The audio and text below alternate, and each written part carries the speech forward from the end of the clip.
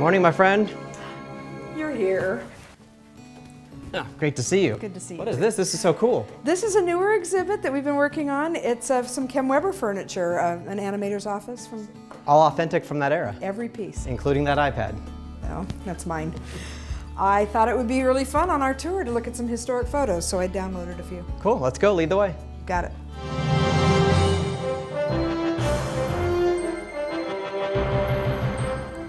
I gotta tell you, I know you work here every day, so this is old hat for you, but whenever I walk into Legends Plaza, this is a place I just have to sort of stop and take a breath. This is like the Hall of Fame of Disney.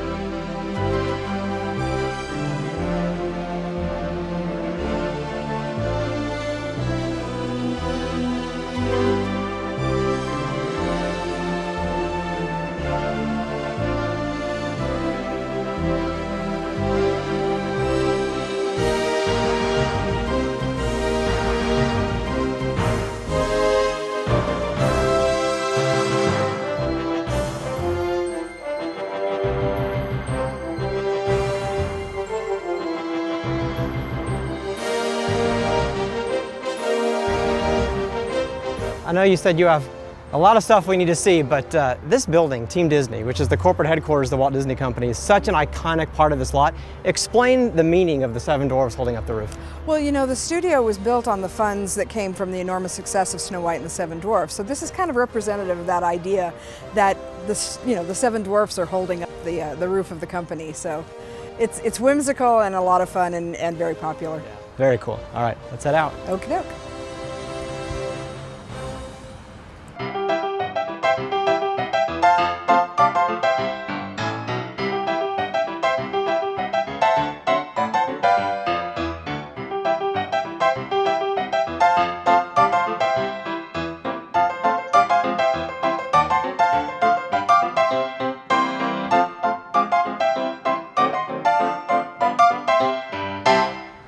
So this is the main entrance to the studio here.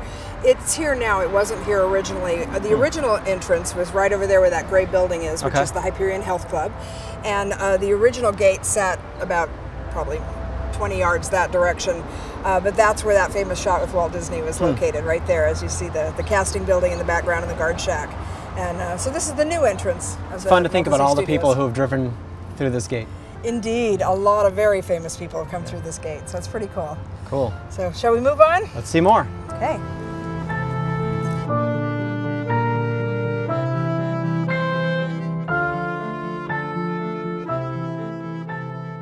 Am I correct that this was actually one of the buildings, it's original to the Hyperion lot, right? Yeah. This building was relocated here? It is, exactly. That's why we call it the Hyperion bungalow, because they actually picked it up and brought it over the hill to Burbank in 1939 and put it on this lot. It wasn't in that location. It was actually over there where the commissary deck is now. But it is the original, and it's a California bungalow architecture. It's amazing to think about that coming down the freeway. Probably something you couldn't do in current Burbank traffic. No, probably not. And I would love to have seen that, but unfortunately not. But you know, this isn't the only building that was brought over here from the Hyperion studio. There were several buildings.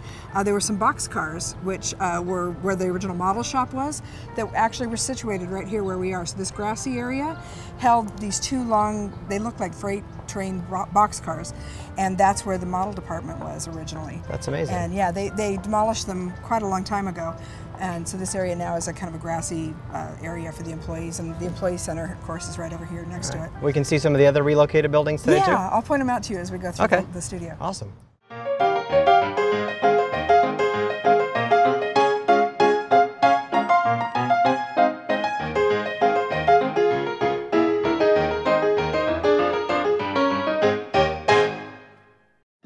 So when they redid the theater recently, they redid all the lighting in here, and I think this is just beautiful now. Isn't that pretty?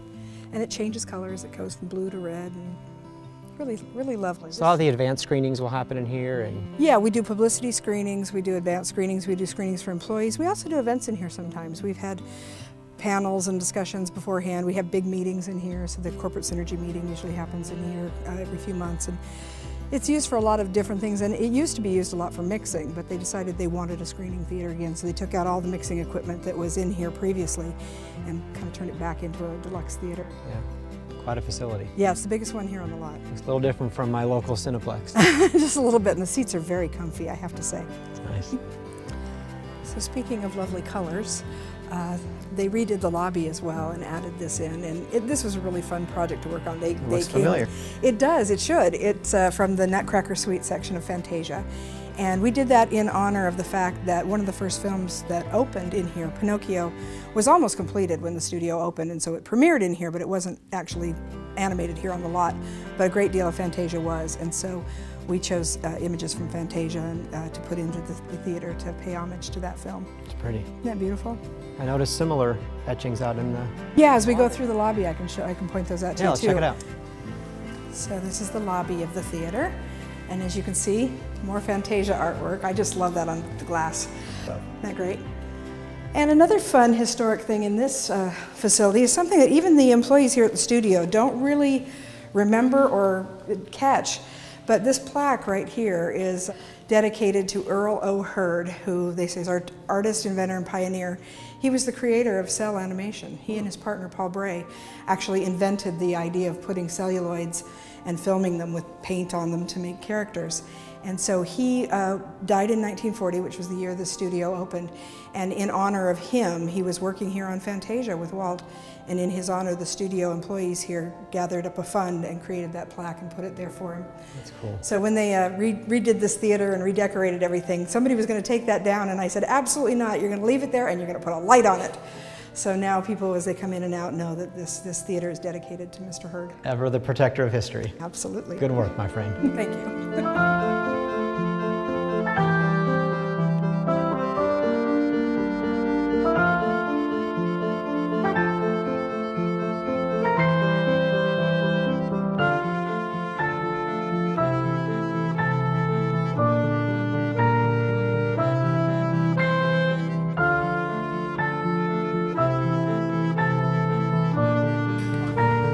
So here's a really fun corner. This is the Shorts building, which is another one of those buildings that was brought over from the Hyperion studio. This is a two-story building, which is pretty insane to think about moving this whole thing. Two-story building coming down the freeway. Is it crazy? Exactly. We've got some photos I'll show you of that. It was pretty wild, them putting it in here.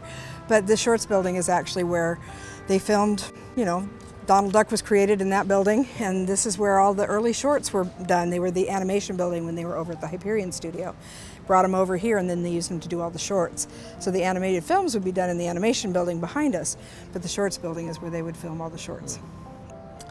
So this is a great shot of the cutting building and the water tower in the background, which is the other iconic thing here on the lot that everybody takes pictures of. It's kind of fun though, you can see the vaults behind it. Those are the old vaults. When you look down the street here, you can see the brand new film vault that just opened just recently, like a couple months ago they dedicated it. But this is the old one. So all you really see are the different architecture in these buildings there. Other than that, it's pretty similar. Yeah, it's very similar. The cutting building is the same, and then there's the new building on the corner. But those film vaults are really interesting. They were thinner on the top and thicker on the bottom. The walls at the bottom were very, very thick, and the top, the roof up here, was very thin, so that the nitrate film that was stored in there, if it happened to explode, which it did, and it's nitroglycerin based, it's very volatile. If it got too hot and exploded and some catastrophe happened, that all the force would go up through the roof and wouldn't blow out on the sides. And that way they could, you know, prevent injury to people if possible. Sounds horrifying. But that's the way all the studio film vaults were up until recently, and they recently took those out just about a year ago.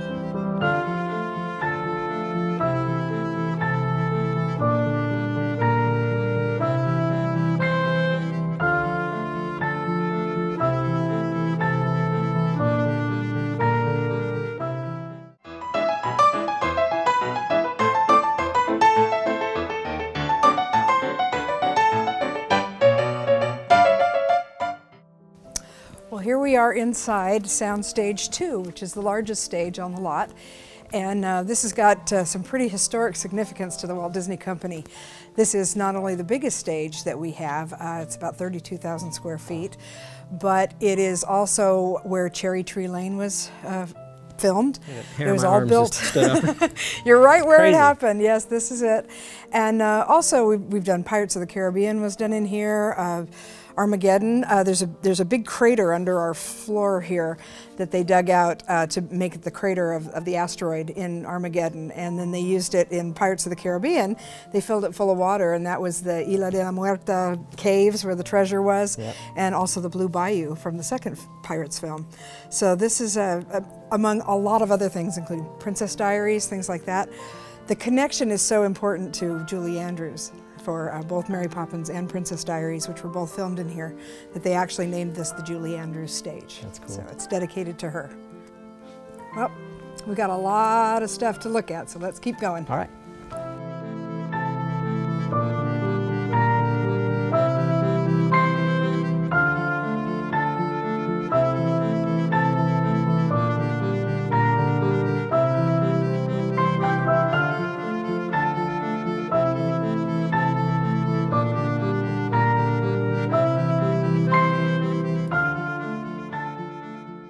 So right about here is this shot right there. And you can see there are a lot of trees there now that weren't there in 1940. But you can't even see the Griffith Park Hills, which are in the background there. They're covered over with vegetation right now. But this is Minnie Avenue. And the interesting thing about this is that you can really see the process of animation here by looking at just these buildings. So these are the oldest buildings and the most important buildings on the lot. So they're really laid out in sequential order of the animation process, right? Yes, absolutely. And in fact, not only are they laid out in sequence as the buildings, but the buildings themselves are in sequence. So if in the animation process, you would start on the 3rd floor of this animation building. So you can see right there on the corner is Walt Disney's office. And it would go from Walt Disney and the producers and directors and everybody who had offices on the 3rd floor. And then it would wind its way down to down through the 2nd floor where the layout artists and composers had offices through there, but then it would end up on the 1st floor, which is where all the animation was done. So the animators would then draw the drawings, and then they would go over to this building, which is the inking and painting building over on this side of the street. And then they would go from the ink and paint building to the camera building where the painted cells were shot. And then they would go from the camera building to the cutting building where the editing was done. And then of course you would have the other buildings nearby, like the sound stages, stage A where the orchestra recording was done, B and C where the dialogue and special effects and sound effects recordings were done. And so all of these support buildings would support the important functions of these animation buildings. Now, is it true that there are actually tunnels beneath us that connect these buildings so animators could move art from one building to the next without going outside? Yeah, it really is true, because here in Southern California, we usually have glorious weather like this, but often it gets windy and raining. Sometimes it does rain in Southern California. So they actually, when they built these buildings, they put a tunnel that went from the basement of the animation building over to the basement of the ink and paint and the camera building. And so the guys would push trolleys of cells and animation artwork.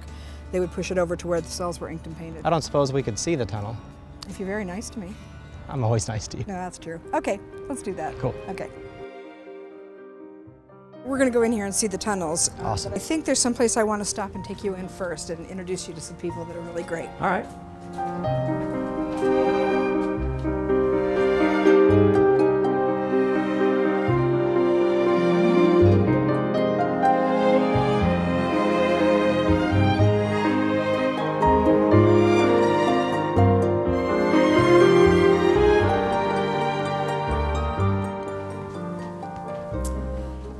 So Ryan, I want to introduce you to somebody very special here at Ink and Paint. This is Antonio Pelayo. My pleasure, Ryan. Nice to meet you. Nice to meet you. Antonio is an inker and a painter and the head of special effects here at Ink and Paint and feature animation. Very cool. What are you working on today? Working on a Mickey Mouse cell. I'll take you guys through the process. Great. So I'm wearing these gloves because we don't want to ruin the cell. We use the gloves to help us glide our hand on the cell, and we don't want any fingerprints as well. So what we do here is we do 2 editions a year, which are sold only to employees. And what we use is a cleaned up version of the animator's pencil drawing. And our job is to transfer those lines onto the cell. So we have a cell there. These are the tools that I use. And then what I do is I pick out a section to start off with. I use this stick to help me hold down the cell because it tends to bubble up. And I also use that stick to help me get the ink flowing from the nib. So what I do is I push the ink to the tip, Once I do that, then I start inking. Beautiful. Gosh, boy, that takes a delicate hand.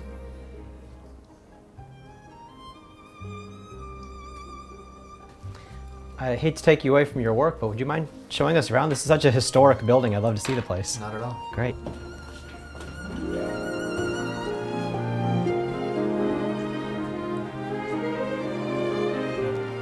So here we have the painting process. Basically what happens is once we do all the line work on top of the cell, we flip the cell, it goes to the painter, in this case Sherry Vandoli, and we paint the cell on the back. What's it like to work in this space? I know this is where you come to work every day, but for me, when I step in here, it's amazing. Do you still get a sense of that history and the legacy you're carrying on in this building? Absolutely. I mean, they painted some feature films here since 1940, so it's kind of special. Yeah, I feel privileged and honored. Yeah, everything from Pinocchio and Fantasia to Little Mermaid done in here. Walt Disney walked these halls. He hung out in here quite often, Oh yeah. actually. Oh yeah. It's a privilege to be here. Now these aren't exactly off-the-shelf paints. You guys are actually developing the paints here, correct? Absolutely. Can we learn more about where the paints come from? Yes, let me introduce you to Jim Lusby. Great.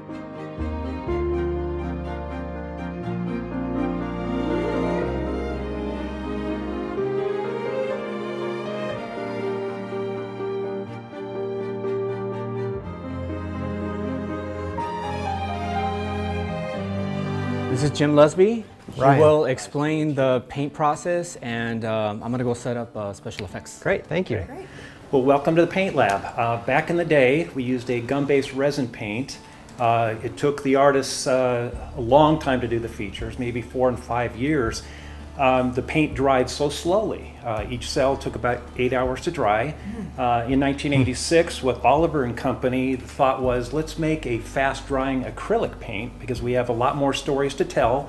We want to get the features released so much quicker. So that's what we've done ever since. I have all my base formulas up here.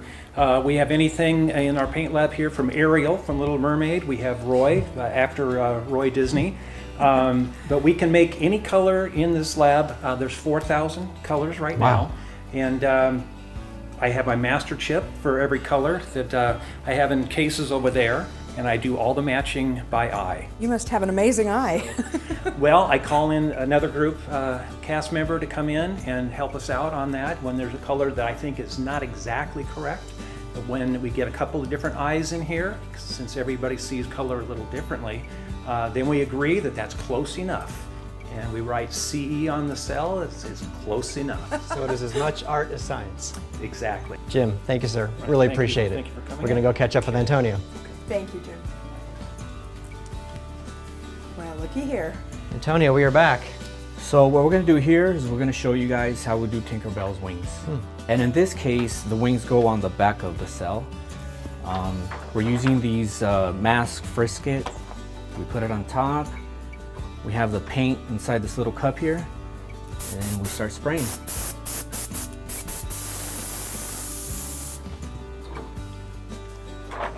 And this process was used back in production days as well. So this was actually done in Peter Pan and all the TV shows Absolutely. and everything with Tinkerbell in it? Yes. That's why it used to take 5-6 years to produce a film. You could imagine. Oh my gosh. At how many frames per second? 24. 24. A lot. And just for the special effects, we end up with a bunch of these masks because of all the pieces. But as you can see, Look at that. just a little sample. Great, look at that. Well, thank you so much for letting us into your space. This has been You're welcome. such a pleasure. Thank Great you. to meet you. Thank you for coming. Thank you. Antonio. Thank you. It's always a pleasure. Well, I did promise, because you were such a good boy, that you could see the tunnels under the ink and paint department. And this is them. This is the entrance from the This is so cool. ink and paint side. So what these were for was to bring animation from the animators building, the animation building, over to the ink and paint building without having it exposed to the elements. So they would use this underground tunnel. It's a steep incline. It's very steep. In fact, Roy Disney once told me a story about when he was a kid. They had lots of cells left over after the filming was done, and they would store them down here. So Roy said that the animators, for fun, would grab these cells and they'd throw them down on the floor in these tunnels, and they would slide on them and see how far they could go before they fell down. This is, by today's standards, priceless artwork being used as toboggans. And you know what's really funny is that they actually used to grab Roy, and they would stand him on him, and two animators would grab each hand and would slide him down the hall as far as they could go. I don't think anybody ever explained to his dad what they were doing.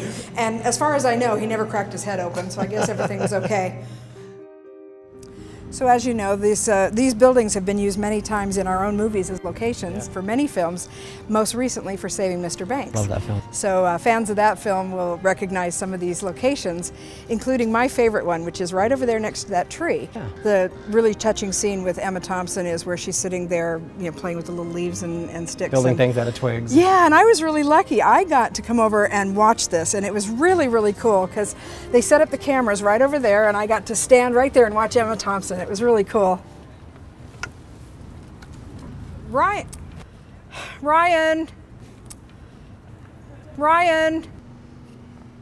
Come on, we're burning daylight.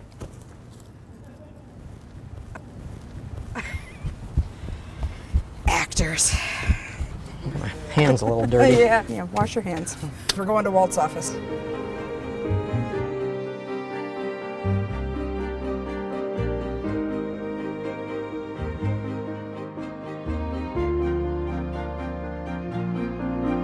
Ryan and Becky enter the lot's historic animation building, where Walt Disney's personal offices occupied Suite 3H from 1940 to 1966.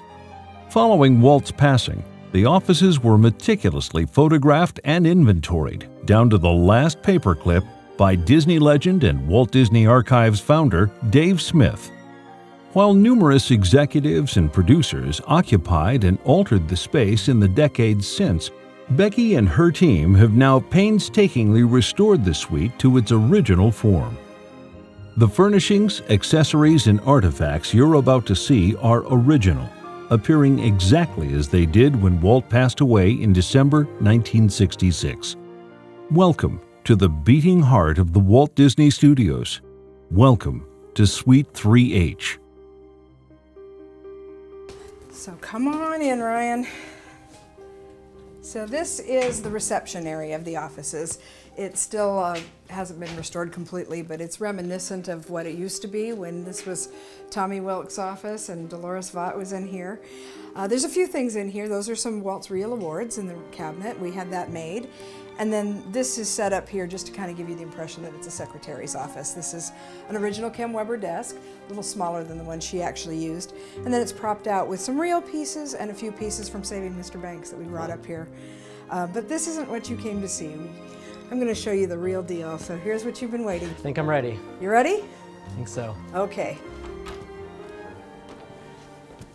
So here we are. You've got to be kidding me.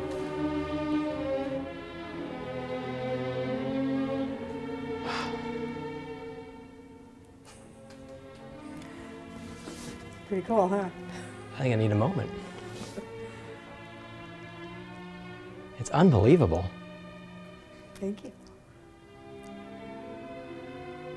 This is just, you know, I always say that there are times in your career where you stop and you think, how did I get here? And as the kid who grew up, you know, worshiping the guy who sat at that desk, and to be standing here, it's unbelievable.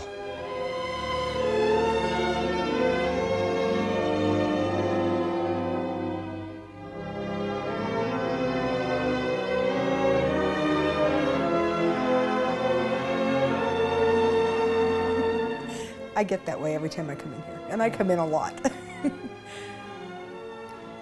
Wow, it's crazy. It's different seeing it behind glass, huh? And seeing it in photos and on film, but there's just something about being in this room that's, yeah, it's hard to describe. To think how that piano changed pop culture history is... Exactly. In fact, one of the most interesting things is that when I brought Richard Sherman here the first time, he came in and had the reaction. He kind of stepped back and said, oh my gosh, you know, this is like walking back in time. I can imagine. And what was really wonderful is that he walked immediately over to the piano, and the first thing he saw was the Annette Funicello music there. It was the Strummen song. And he says, "That's the first song I ever played on this piano." And he sat down and started playing it. And that is the piano that Richard sat down and played Feed the Birds. And you know, he tells the story of how Walt would stand and look out the window while he played Feed the Birds on Friday evenings or late in the day. And Richard said that's it. He would sit down right there, play the piano, and Walt would look out the northern And Walt didn't even have to ask for the song. He could just say, "Play it." Just say, "Play it," and Richard knew exactly what he meant. So let's come over and look at the desk. This is obviously the most important piece in the room, Walt Disney's desk, and the items that are on it were, you know, originally there. I think one of the things that's really interesting to me about Walt Disney's offices in general, and specifically this little corner, is that you really get a feeling of how much he adored his daughters. You can see his miniatures and you see everything, but I mean, look at this. There's all these photographs. The baby shoes, you know, those are Diane and Sharon's baby shoes there on display, and his baby picture of Diane there, and you know, the Norman Rockwell pictures of Diane and Sharon that were done for Walt. And you know, you can just see throughout the whole office, you know, how much his girls meant to him. You know, there's photos, of course, over on the piano as well, and there's other photos in the working office. Even the fact that someone like Norman Rockwell would draw pictures of your kids speaks to who Walt Disney was. And the miniatures was another fascination of his. He did. He collected miniatures. He made miniatures. He collected them. He had a miniatures room in the other part of the suite. He had a room where he kept cabinets of miniatures, but he also had these. A lot of them he collected, but a good percentage of them, people found out that he collected miniatures, and so they would send him gifts. People would bring him a miniature, or they would send them to him for, you know, gifts. Most of them have nothing to do with Disney characters. You can see there's some glass Pluto and Mickey there, and Donald Duck and Tinkerbell and so forth, but most of them are not, you know, they're not Disney miniatures. So there's a couple other really interesting pieces here on the desk. This piece right here is an award that was given to Walt. It was a thank you gift from the U.S. Coast Guard. Walt had worked on a film called Men Against the Arctic, which was a People and Places film in the 50s, and they gave him this bell as a thank you gift for doing it, and so he was very proud of that, and he kept it here on his desk. And there's a funny story. Tommy Wilk, who was his secretary at the time, sat in the outer office there, and she said in an interview that Walt would often have meetings in this room, and it would get very, you know, intense, and they would get focused, and they would be working away. And one of her main jobs was to make sure that Walt would take a break for lunch, because otherwise he wouldn't get anything to eat. And you know, we didn't want Walt, you know, grumpy in the afternoon. And so she would come in here and interrupt him when it came time for lunch, because he had to take his lunch. And she said that one time she came in here and there was this big meeting going on, and she kept trying to get Walt's attention, and he wouldn't listen, and he kept ignoring her. And finally she walked over to the bell and she grabbed it and she rang it as loud as she could, and everything stopped dead, and she said, "It's time for lunch!" And fortunately, Walt thought that was funny and started laughing. And so he got so tickled by it that he told her that, "I want you to come in and ring that bell for lunch every single day." And so every day after that, she would come in and ring the bell when it was lunchtime. Funny. So that's the bell. So we didn't have that in our collection. That had gone back to the Walt Disney family after Walt's passing. And so the folks at the Family Museum were really gracious about loaning it to us to display on the desk, because it was such an important piece in this office. So we really appreciated that they loaned it to us. The other piece that everyone asks about, of course, is this Gulfstream jet model. This is the Grumman Gulfstream 2 jet. And this particular jet was on order. Walt had this jet on order, and it was going to be delivered, and sadly, you know, when he passed away, Roy decided they didn't need another jet, and so he canceled the order. But Walt was expecting that plane to come. So this would have been the follow-up to the Mickey one that was out on display at Disney's Hollywood Studios for many years. Exactly, yeah. And so we had 4 planes over the years. There was a King Air and a Queen Air Beechcraft, and then there was the Gulfstream 1, which is Mickey Mouse 1, and then this would have been the 4th plane. So Walt was anxiously anticipating its delivery, and then it didn't happen. So we never did get that one, but he had it very proudly on his desk.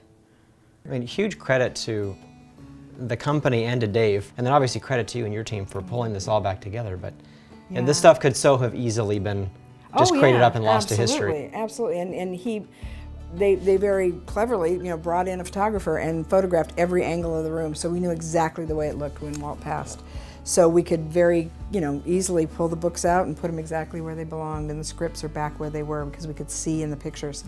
And every single part of the room was photographed, and Dave did that. That was pretty special. And obviously handled with a tremendous amount of care. These are some pretty delicate items that there are in remarkable condition. Yeah, took good care of them. They were on display down at Disneyland for a while, and then we showed them briefly in a couple traveling exhibits at the Reagan Library and at MSI. But other than that, they've been carefully tucked away for a while. One of the things I wanted to point out to you in here too that's pretty special is, you see the little mechanical bird here. I know what this is. Yes. That one is broken. One of the grandchildren knocked that off and broke it one time. I think Victoria knocked that off the counter. But that one doesn't work. But the one that does work is hanging up in the corner there, and that's the little bird that inspired Walt to make audio animatronics. So purchased in New Orleans, I believe? He bought one in New Orleans, and we think he bought one in Paris. We're not sure which is which. He always just said he bought a little bird. And we don't know which was the first one or which one he bought in which place, but it was one of these two birds that was the inspiration for audio animatronics. People ask me all the time about the books, and I think this is a fascinating thing. These are the original bookcases. We put them back in, and all of the books that are here were just as Walt left them. Really? So if they're leaning, it's because Walt left them leaning. Wow. And if they're upside down, it's because Walt left them that way. They're exactly the way he had them up here. And I find them fascinating because a lot of them are signed to Walt, they're inscribed. But just the choices of what he had on his bookshelf, it's really fascinating to kind of look at it and say, okay, I understand maybe the Kodiak bear, that makes sense. Right. He made movies about bears. And then you look over at something else that doesn't seem to make so much sense, like, why are there Croatian tails, or I'm trying to think of some of the very strange ones in here. There's a couple, Maury Fontaine, Scientist of the Sea, and the Birds of North America, or Birds of the Gauntlets. That would be about falconry. Some of these books are really cool. Here, this is a fun one. I'll bring this out and you can see it up close. This is Undercover Cat. This is the book that That Darn Cat was based on, written by the Gordons. And if you look inside, you can see that it was inscribed to Walt here. And it was to Walt from one smart cat to another, and his humans, Millie and the Gordons, in 1963. I think the variety really speaks to his curiosity. Right? So you see literature and history and politics and nature, and it really runs the gamut. And some things were obviously, I think, probably gifts from visitors who brought books. Some of them were people that he knew. There's things about Richard Nixon here. He was friends with Richard Nixon. Salvador Dali. The dynamic laws of healing. What was that about? Salvador Dali, exactly. And so there's fun, really interesting thing. You read Kipling, so things that he based his stories on and his movies. So it's kind of cool. And so this is just a fascinating glimpse at what was, in Walt's head and what kind of things he had around him. So it's kind of neat. And then over here, I get asked about this quite often. I think this is really cool. This is a Fiat. Does that look familiar to you? It sure does. Looks like Mr. Toad's Wild Ride. Exactly. So I don't know if he bought this when they were talking about doing Mr. Toad's, or whether that was the inspiration for what ultimately became Mr. Toad's car. But one way or the other, it's an interesting little piece. Who knew Thaddeus drove a Fiat? Exactly. He was British. He didn't know he'd be driving an Italian car. So fun, really fun stuff. And this cabinet is really fascinating. You open it up here. Oh my gosh. And this was a script cabinet that he had built specifically for the scripts that he was working on at the time. So you can see there's labels. There's a new Merlin Jones. So I think this is probably a sequel that they were looking at maybe doing. Family as a Menagerie. That would be My Family as a Menagerie. Nothing. Boy Called Nothing. So a lot of these were TV scripts. Some of them were features. Willie and the Yank. That one got made. So really kind of fun. John Lasseter was in here and he said, I want to look through every one of those scripts and I want to look at every one of those books and see what Walt was thinking. I said, okay, you can come anytime you want.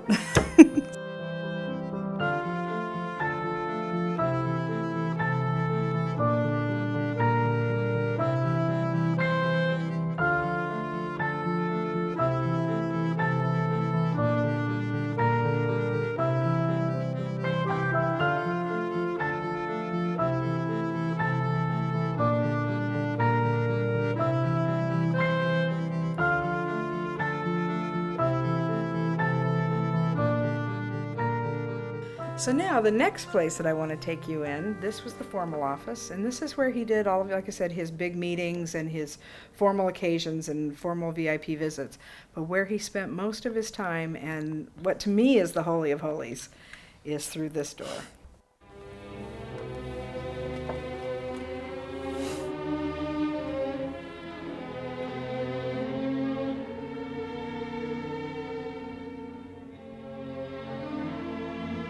Wow.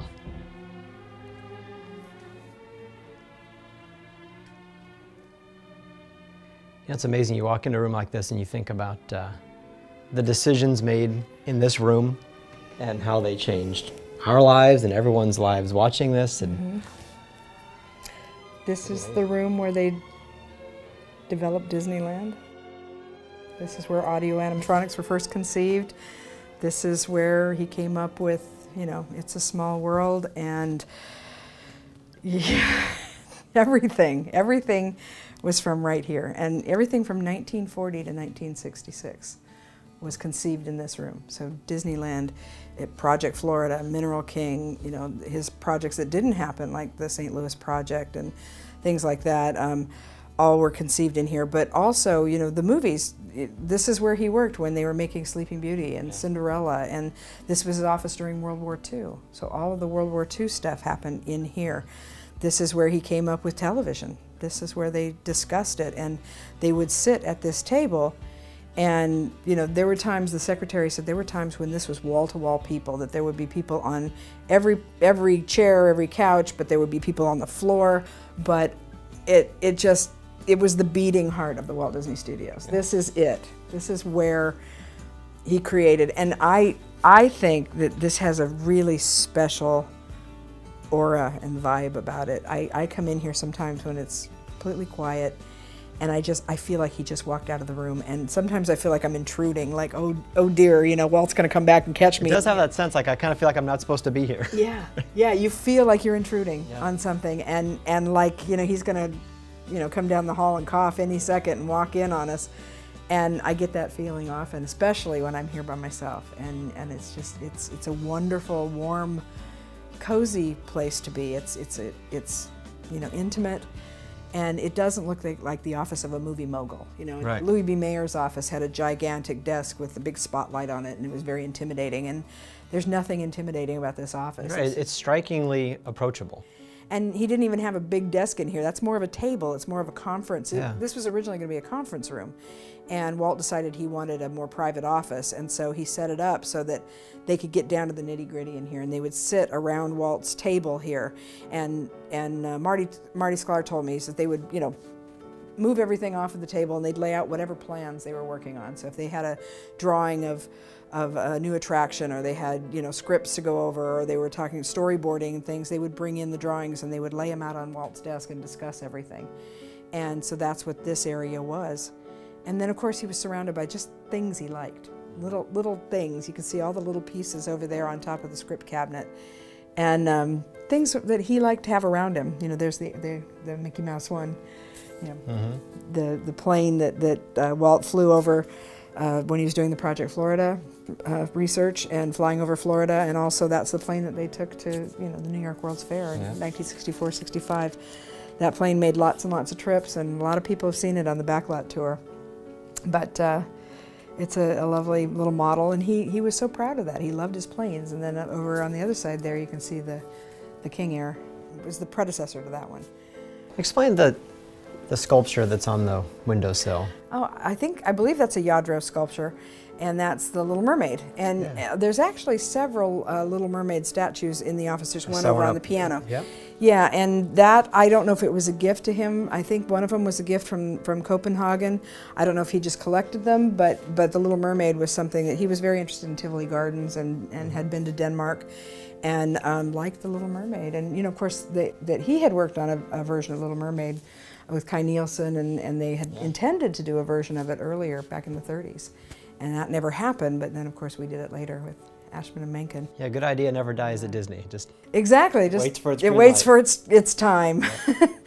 But yeah, so there's a lot of really interesting little tidbits around here. Of course, you know, little pieces from Alice in Wonderland and Anna May Another Lady. You notice? There's another one there. He loved the plane. You can see he had the pictures of the plane, and then he had pictures of the interior of the plane up here on the bulletin board. Bulletin board is kind of interesting. This aerial was probably, the closest I can guess on this was probably about 1965, maybe early 66, but I think 65.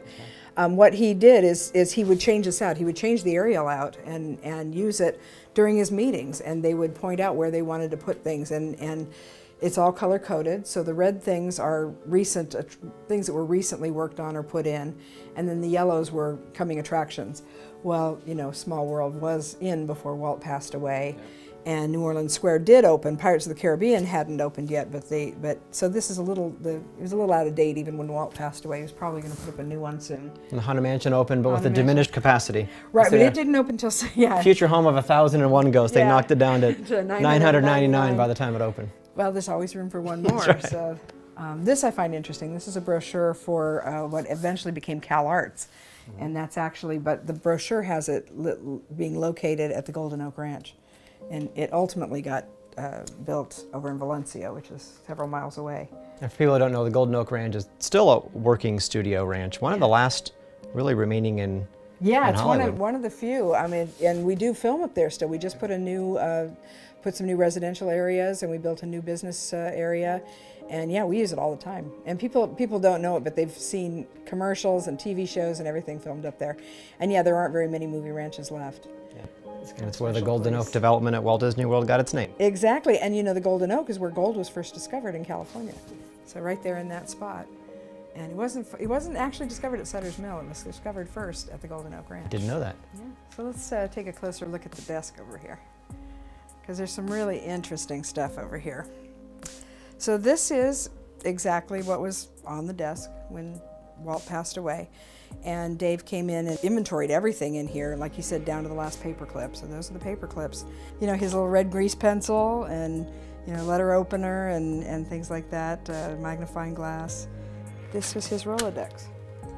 And it says right there, Sherman Boys. So he really did call them the boys. Wow. All the time. So Harry Teitel, Don Tatum, Marty Sklar. So this would change. He would close it, and then he would open it up to D. So there's Mark Davis, Don DeGrody, Roy Disney.